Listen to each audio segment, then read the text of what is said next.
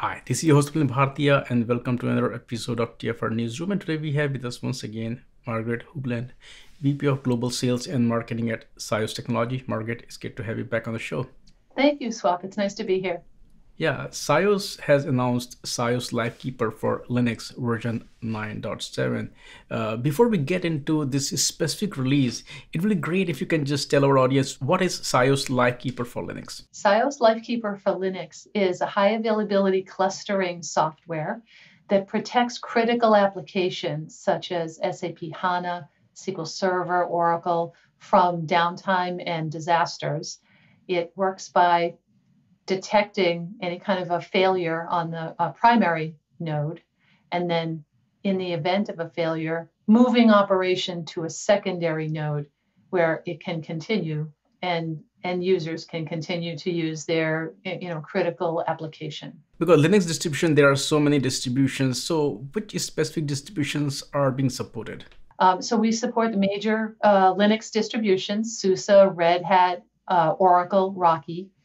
And that's very important. It's a good point that you raise because several of our customers have applications running on several different Linux distributions. And by using SIOS, they can standardize their high availability environment and have the same experience regardless of the operating system. Now it's time for us to look at some of the new features of this release. We're very excited to announce a feature that we call HANA Multi-Target.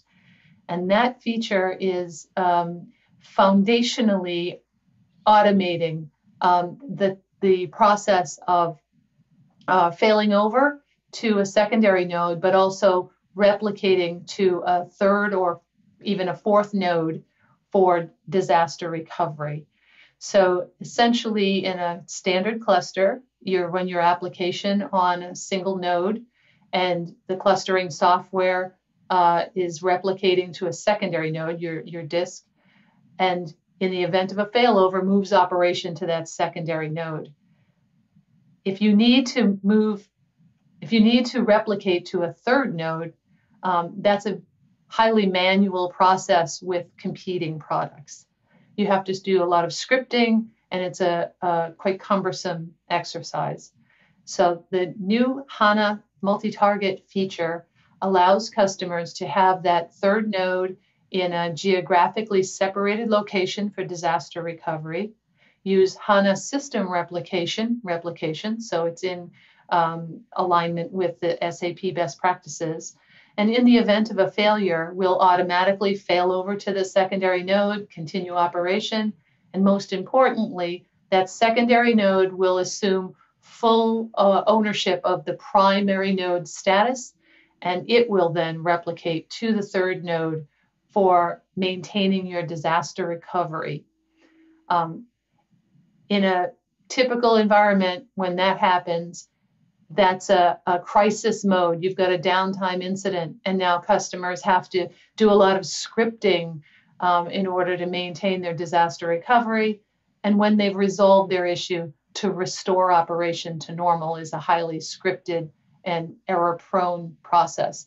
We've eliminated all of that and automated smooth and consistent and reliable failover and disaster recovery environment. You brought the point of automation, and automation is kind of becoming key even when we look at the cloud native landscape.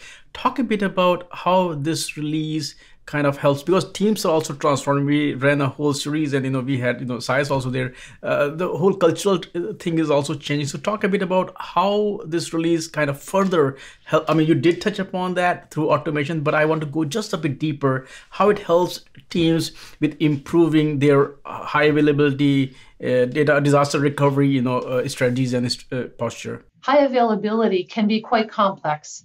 To keep an application up and running, it needs to make sure that your network, your storage, your operating system, and your application, as well as your hardware, are all functional and operating smoothly. You also need to fail over to a secondary node, and every application, every database has its own set of rules for interdependencies, boot order, what needs to be started up in what order, and so forth. And so In order to make that happen with other products, you need to know all of that very detailed and very subtle information, and you need to manually script that. And that can be quite cumbersome. We've taken all of that scripting and detailed knowledge out of the picture by automating the whole failover and replication change. You've changed which node is replicating to which is quite complex, and we've eliminated the complexity. When we look at some of these features, of course, a lot of features are added based on your own roadmap, but sometimes it's also dependent on the customer feedback, where you see where customer is heading. So can you also talk about, what role customer feedback plays and what features were added reacting to that? SIOS is very oriented toward customer feedback.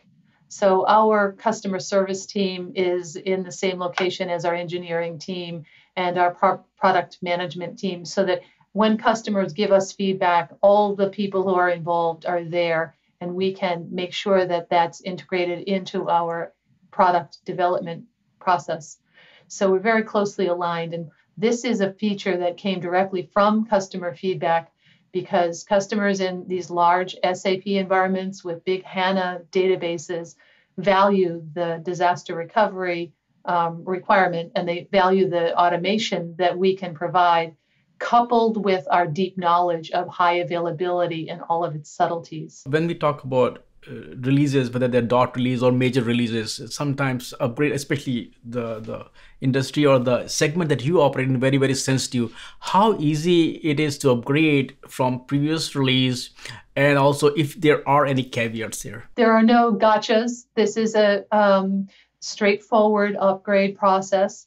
Of course, if you're extending to a disaster recovery location, one needs to make sure you consult our documentation, which is available at support.us.sios.com.